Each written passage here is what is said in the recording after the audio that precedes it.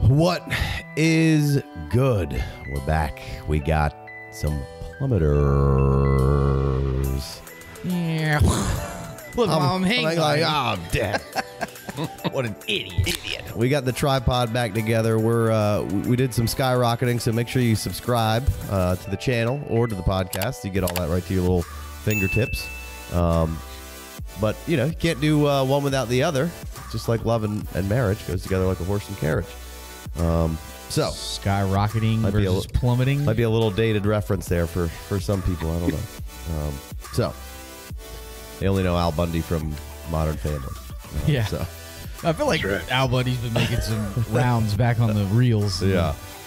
So we got some guys going down the ranks a little bit here. I think for most of them, I just want to kind of talk about, you know, if we're still in it all, or if there's context of why they're plummeting and kind of that jazz. Maybe we won't rank these ones like we did the risers so much. But first one off the rip, I think we're all pretty much going to be at the same answer here. But wanted to hit a little Zay Flowers because the last 2 weeks have been 6.9 and 2.1. And he's been able to be in your lineup for pretty much all year and hasn't really hurt you. Hasn't been awesome, but hasn't been terrible. And the volume was there, so built-in floor. But I think if you're not watching the Ravens, you're saying, you know, what's Lamar Jackson doing? Where if you're watching the Ravens, Lamar Jackson is playing fucking outstanding football. Lights out, baby. Just so good. And their defense is awesome, and their run game is just on point with Lamar and with Gus. Now you got a little Keaton Mitchell. He'll be in the rotation. Any cause for concern? I think he's probably felt, you know, Addison's jumped up probably ahead of him for a lot of people if they didn't already have him there. And probably just, you know, giving some people a little bit of pause here. So any real concern for Zay Flowers moving forward, Big D? No, not for me. He hasn't jumped up. He hasn't plummeted behind Addison for me. He's still ahead of Addison. Oh, look at you. I just think it's situational, man. It's just the way football is. I mean, they didn't need him at all against my Hawks. You know, they just took a giant deuce right there on the out there in Baltimore, right on the field. They were horrible. And the week before they played Arizona. So I don't know. I think it does show that there is some there is some concern with the floor for him. But again, I think it's situational football. I don't think it's Zay Flowers. And it's definitely not Lamar Jackson. It's just they haven't really needed him, so they're not going to throw the damn ball to him. Right. I think they ran for like 226 or something in this last game. Yeah. Or something. Yeah. I mean, they got rookies coming off the bench, just, you know, busting out 45-yard touchdown runs, you know, just right up the gut. Anyway, we won't talk about the game, but point is like, yeah, you know, in the games, like, you know, they're playing Cleveland. That's a tough defense next. They're playing Cincinnati. Cincinnati can also score, you know, so I think that you'll see the bounce back. He's already, to me, kind of established himself as wide receiver one on that team. Is he a wide receiver one, like NFL wide receiver one? Probably not, but he is what they need him to be right now, right? And besides Andrews, there's just nobody's really stepped up. I mean, I know Odell finally got a touchdown, but it was late in the game, and he really hasn't been a difference maker on the field. Bateman is baiting maybe in the backyard. I don't know. Yeah, he's not anywhere to be seen. So my point is that they're asking him to do a lot of things. He's proven that he can do some of those things. I don't think he's number one. I never did think that, but again, I still think he's a talented player, and I think with the right personnel, the right game script, he's going to be, you know, just as good of some of these other rookie receivers, if not better, on days. Yeah, I think you're seeing Lamar not throwing for big totals and throwing it to Andrews in some of these games where it's not bigger totals, where I think he threw for like $180 in this game, and they still put up 30. You know, I think you might have a little bit of that here and there. I think as things go, him and Flowers will get a little bit. It's a brand new system, and Flowers is a rookie. So I'm not very concerned. If anybody wanted to get out of Flowers for a first, I would still trade you all day long for that. So not terribly concerned with anything with Flowers, but wanted to start there. Next, now's the time to go buy some flowers. Sure. Yes. Next, let's go Dameon Pierce, because been a guy of mine, and I think at this point I would have to concede that if you had an offer for a first for Dameon Pierce and didn't take it, that was the wrong move. What this week at least semi proved out to me was just that it doesn't really necessarily matter who the running back for the Texans is. They just don't have a run game. Everybody was, Singletary, pick up Singletary. I mean, their ability to run the ball is non-existent. Pierce looks the best out there. I think they'll get it fixed. I think there's still room for me to buy a little bit of Pierce. I wouldn't go crazy with it. I think the player's still good. I just, you would think the situation all of a sudden is really good. And it was starting to get a little perplexing there of like, oh, maybe it is Pierce, but it's nice to see somebody else come in and struggle. I don't like to cheer for other people's failures. Right. But it at least made me feel a little bit better about that. He's been completely unstartable, but it just seems like the running game is not there.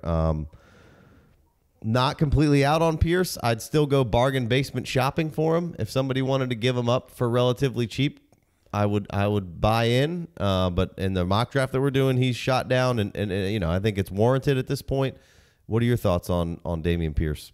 Yeah, I mean, I think I would definitely just running backs are just like quarterbacks this year are hard to come by, and I would send out some offers for him, but again, like you said, it would definitely be low end offers, or it'd be older, like would you go Mostert?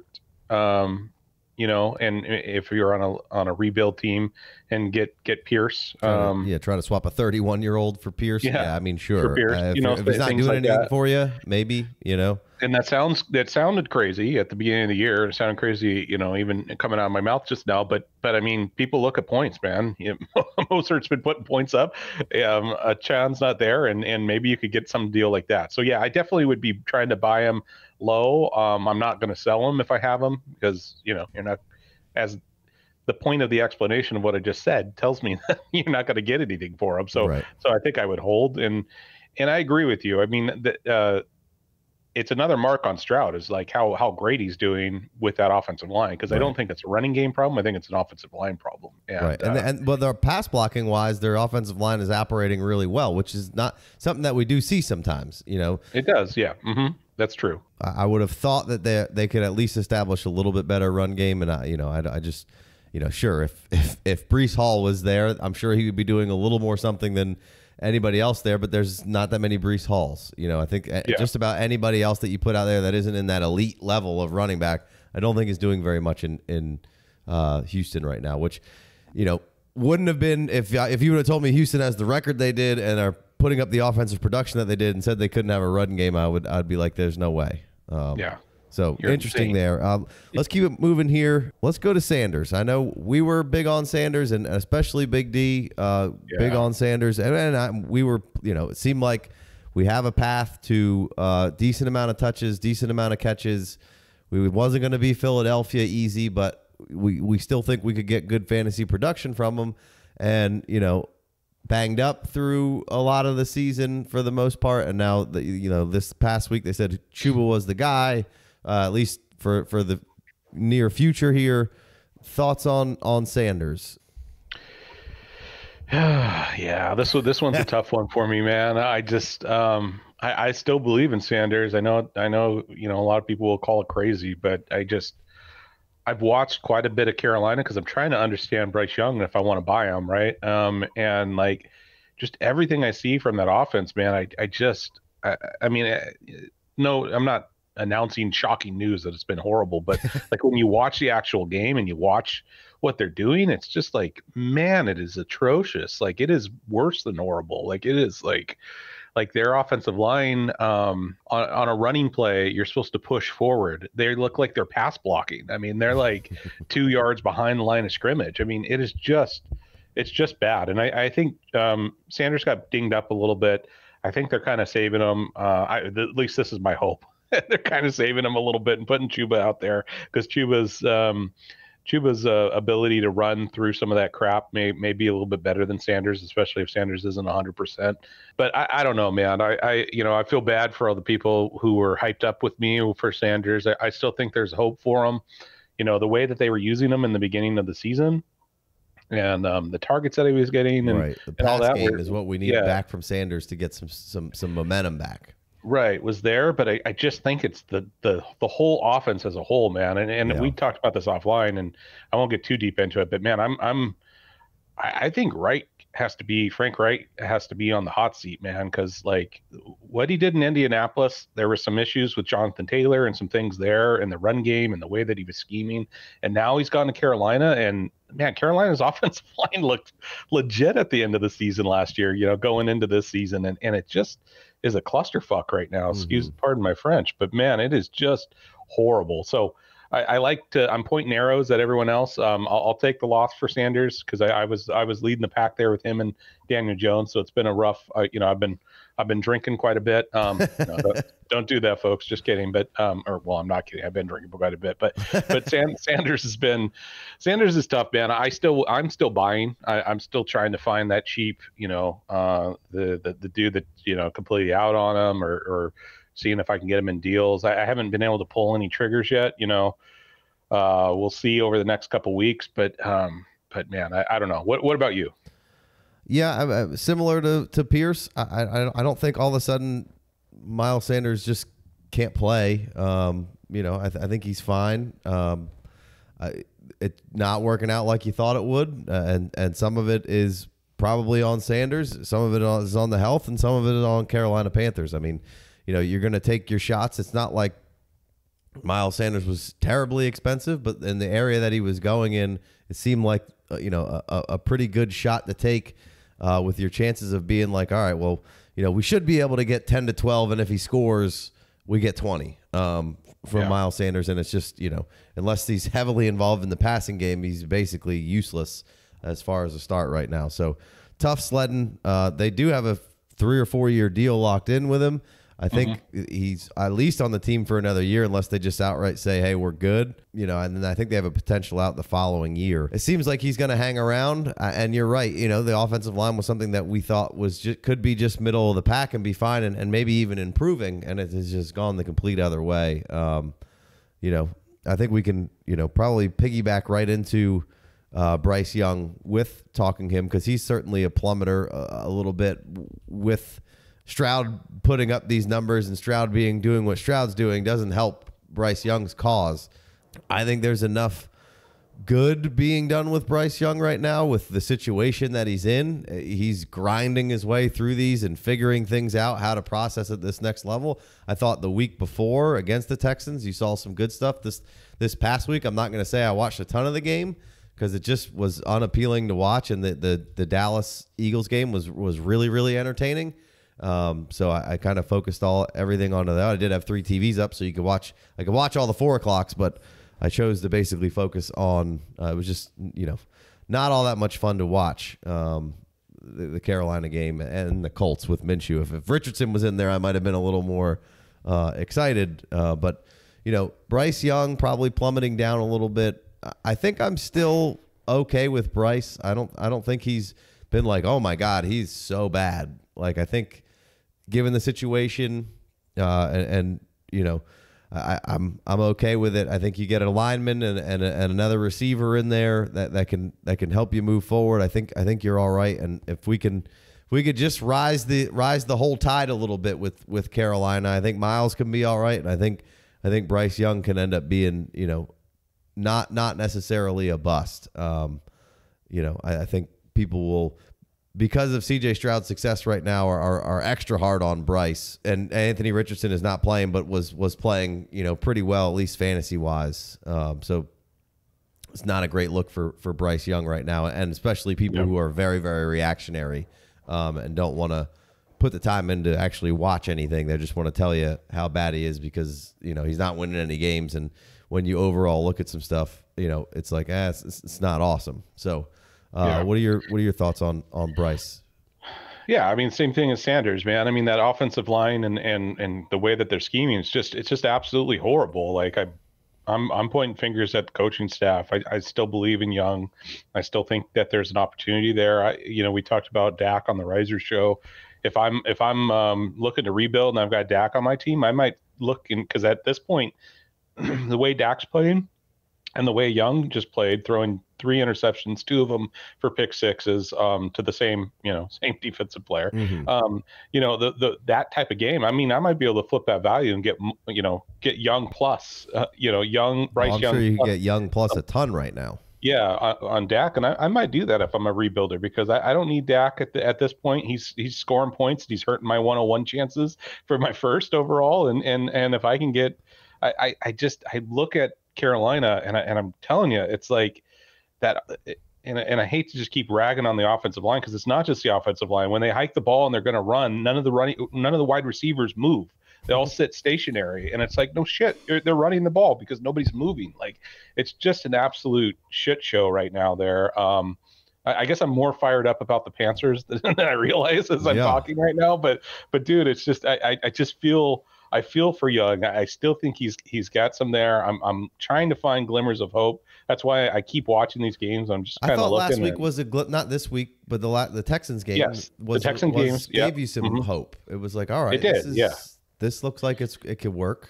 And I think this is what you're going to have. What you're having with Carolina right now was a little bit like what I thought we would have with the Texans. They just, I think they have, they got the fucking Niners staff juice over there, man. Like they've got a defense that's staff juice. That's pretty good. They've got the Niners. Right. Bobby Slowick over there, which is odd that they can't get the run game going in Houston. With that, kind of, we see Mike McDaniel's getting it going down there with what they're doing. But Carolina also doesn't have a Tank Dell, man. They don't. Their wide receivers are not. They're not at the same caliber, in my opinion, than Houston. There's no separation for Young. I think that what he's been doing this year, the NFL tape that's out there, he's probably doing to Band-Aid some of this stuff. Not just him, but the coaching staff too. And obviously, they kept doing it because that's why they read the scheme so well and got 2 pick sixes on him, because it was probably something that he's been trying to do to offset that line. I don't know that for sure. This is me saying things, watching football for the last 30 years, like just kind of has a gut feel that something like that happened, that he's given some kind of tell on the tape, and more than likely, in my opinion, it's because he has to get the ball out so fast. But anyway, yeah, he's a buy for me. I'm not out on him. I don't think he's a bust. I don't think you can call a quarterback a bust when the whole team is just god awful. And we'll see. I don't know tier wise. I don't know where he's at. But I think that he's 22 years old. The dude's a young kid, man. They gave up a lot for him. That's a lot of pressure. There's a lot of things going on. So I'm still in Bryce Young's camp as far as holding out hope that he can pull this out and not go by the wayside of so many young quarterbacks that were thrown into just shitty positions. Yeah, same. And usually I'm not a fire a coach kind of guy, but I really liked the staff coming in. Like, I liked everybody, all the parts and pieces on the staff. And I thought Reich had some success here and there, and then just kind of faded out in Indy, and maybe he just doesn't need to be the coach. Maybe he needs to be the OC or something else in the organization.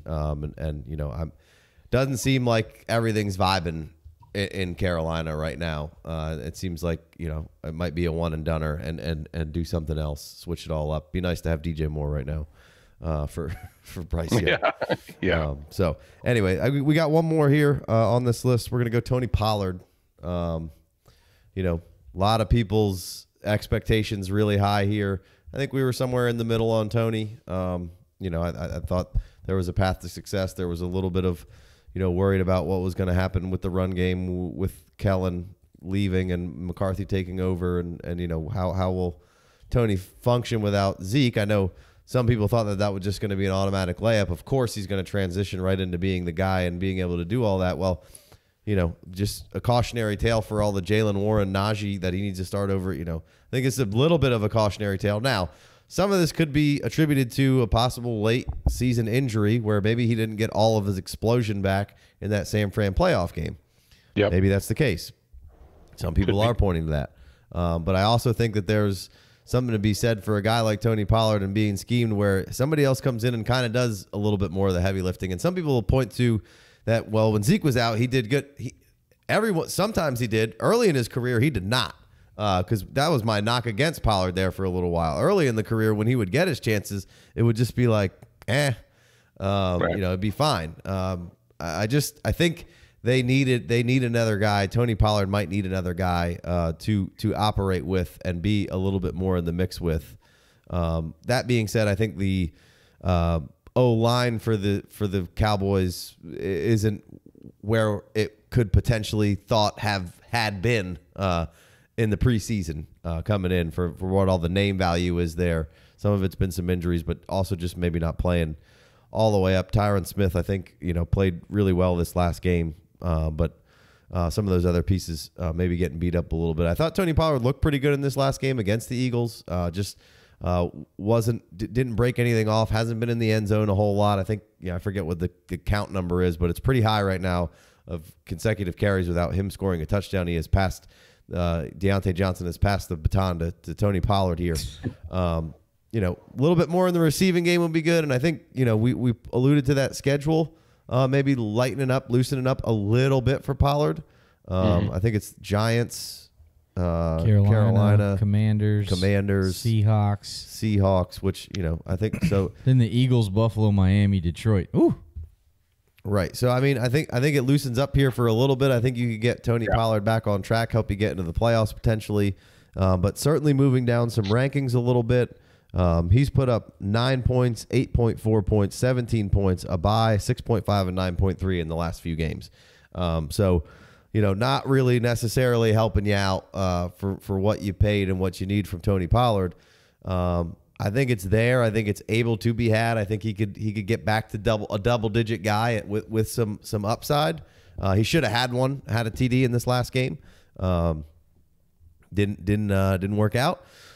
Is Tony Pollard a buy? Because he's a 26, and you could say, hey, he's going to be 27, but he's also like a lower mileage guy who I don't see the wheels necessarily falling off unless you're in the camp of believing that he's already lost some explosion from said injury from past years or past year. Yeah, I don't think he's a buy for me. I wasn't ranking wise. He's always just kind of been an outlier in the sense of like I feel like Kellen's scheme worked really well for Pollard and I almost said Emmitt Smith for Zeke and Pollard. I feel like that scheme situation worked really well and allowed Pollard to shine at his strengths. And I don't think McCarthy's really doing that with him. Whether that's because they don't have enough behind him, whether that's because they want to run the ball differently. I don't know what the reason is, but I definitely think he can outperform his 6 and 9 point games, but I don't know if I'm not going to be aggressive with trying to go out and find him like I am with some of the other running backs. I mean, running backs are challenging. There's a lot of thirst out there for running backs in a lot of leagues because of injuries and because of things. So I'm not saying don't try. I do think his floor is a little higher than we've seen with what we've seen, and but I mean, he's only 12 carries. I mean, I don't know. That just doesn't feel like enough he's got 12 carries the last 2 weeks, 15, 8, and 11. And then, one of those games they crushed whoever they played a week or two ago. Yeah. One of those and I know some of it's been game script wise. It seems like, I would almost guarantee you he's not a Cowboy next year. So he'll probably go somewhere else, get a change of scenery. Yeah. I just think he's too young. If you can get him for a reasonable price, anything under a first for a 2 and something else potentially. Yeah. I think that's a good price for Tony Pollard to play, and I think he could be.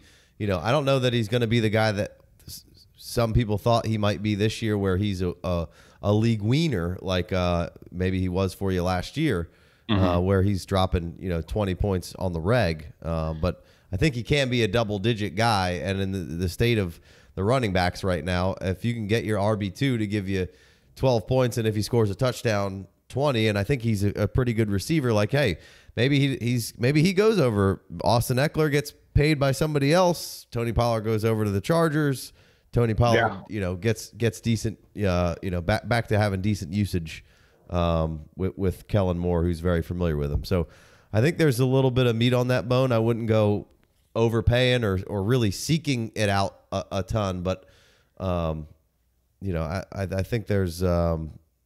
He feels like one of those players where I might throw him in on a deal, or he might be one of those players where I'm completely out of the playoffs or I'm completely out of the hunt. I might look for 2024, because I do agree with you. I do think that there's brighter days to come for them, and anytime players are playing really low like this is a good time to buy. I don't know if it's quite yet, but yeah, I just if I could give a second in Dobbins, would you do that for Pollard? I mean, sure. I think I'll do anything for Dobbins if I could get. I want to take that off my plate if I can.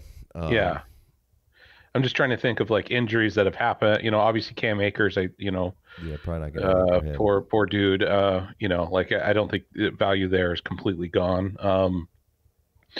Maybe a 2 in Jerome Ford. Yeah, something like that. Yeah, that works.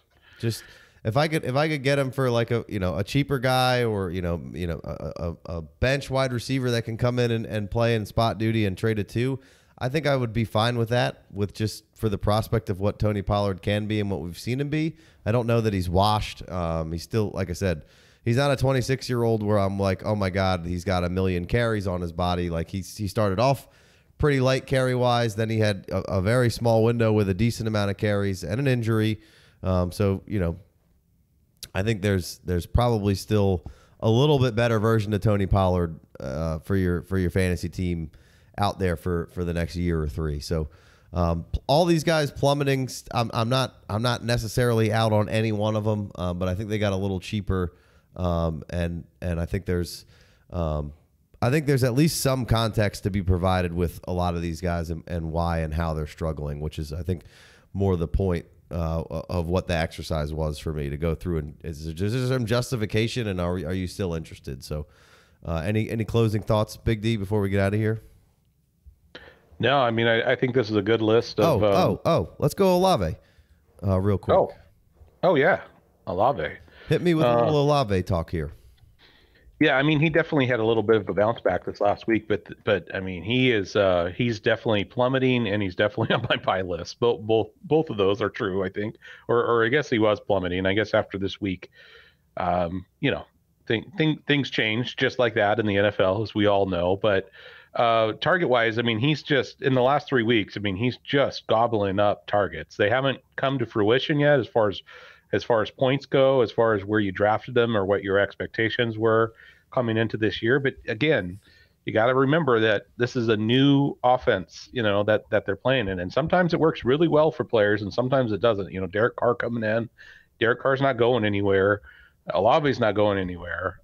He's still getting targeted. And so he's one of those players where I just kind of feel like I don't see why you wouldn't try to get him, because his ceiling, the way he runs routes, the way that he, or at least the expectation of the way that he plays is, upwards of the wide receivers. He's probably, right. I don't know where he ranks right this second, but, your expectation of him is like Garrett Wilson. Garrett Wilson obviously is taking a couple steps back because of the Rodgers injury, maybe around the DK area, like maybe that's a little bit too low because he's younger. Olave's younger. So I don't know. My take on Olave is the dude's getting a ton of targets. It's not clicking. It doesn't feel right now. They have to iron it out, because unless somebody demands a trade, Michael Thomas is on his way out. He's every week it seems like he's getting less and less involved. So and Hill can't play forever. The dude that's like the multi-tool, the fucking Swiss the Army of everybody's existence. Yeah, Saints fantasy dude points. Can't play forever. So I feel like brighter days are ahead for Olave, and he's got the upside ceiling of a wide receiver, high-end wide receiver 1 to me. So I just think now would be a good time to strike where the iron is. I don't know. Dahl. Yeah, would you be moving off somebody like a Diggs if you're a rebuilding team and trying to get Olave? Yeah, Diggs, Devontae, Keenan Allen, any of those type of veterans. That would you add a first to Diggs to get Olave? Not my first. Like if I'm rebuilding, that first is probably going to be kind of higher. So I would probably wouldn't send my first, but if I already been doing some rebuilds and I've got a first that's looking like it's going to be, in the competition for winning the league, then yeah, I probably would send that in Diggs and it's in the first and it's in Diggs separately. See which one you're interested in before I try to, because that's not necessarily a great deal with the way Diggs is playing right now. Or maybe a 25 first. But if you're in the rebuild and you're 30, in a year, that gap widens even more. And then another year, that gap widens even more. So if you're in the rebuild, then, I think, I forget who it was, but it was like Julio Jones and somebody else. And Big Co was like, should we make this deal? And I was basically said the same thing. I was like, it's right now in this year right here, it sounds like a good deal, but one more year goes by and that gap widens. And then, once 2 years goes by, Jesus Christ, that you can't close that gap. Like nobody wants 31-year-old Stephon Diggs, More so than 31-year-old Julio, because Diggs wins with quickness and route running and right. Well, that's regardless. And he doesn't look like he's slowing down a ton. I mean, no, it could happen in a hurry. He could end up not in Buffalo anymore. Who really knows? But just the idea of the older wide receiver, and then moving to somebody like Olave, who could be what Diggs is right now, for 5-6 years. The first to the Waddle owner first. See if I can do that before I go Olave. Is that? No, Waddle and Olave is in the same tier for me. Let me get Waddle. Yeah, easily for me. I like Waddle a little more, but yeah, I think it's just the idea when you have these premium players, he's getting the volume, like you said, he's getting the targets, and he's just down a little bit. And it should, with the route running prowess of what he had, which is always the first thing you said, and then that everybody said about him, and then he's a really fast player. Him and Derek Carr just need to, have an eyeliner party and figure it out. Yep. Maybe it's Maybelline. I don't know. Some dashboard confessionals. Get that emo on. Get your eyeliner out. And right. Just, kumbaya. I agree with you there. Probably down a little bit, like you said. Rebounded a little bit here. But yeah, I think he's a good guy to try to swap out with somebody who's playing at a high level on a middling or rebuilding team that's a little older. If you got to add something to it, and grab that younger asset right there. So, yep. All right. That's going to do it for the plummeting. Be sure to like, subscribe, comment below. We got rebuilding stuff still coming out in the next couple of weeks. We got a 2024 rookie mock. We got a 2024 startup mock. We got $5 holler on the Discord. We got 3 extra episodes going down over there a month. So $5 gets you the Discord, gets you extra episodes, all that jazz. So a lot of fun over there. We very much appreciate you guys. 5-star review on the podcast. Revelry Brew Co. for a T-shirt if you want to support the team that way. A lot of ways to help your boys out. Easiest is like and subscribe and comment below. And 5-star review on that podcast. So we appreciate you, and we'll catch you next time. Peace.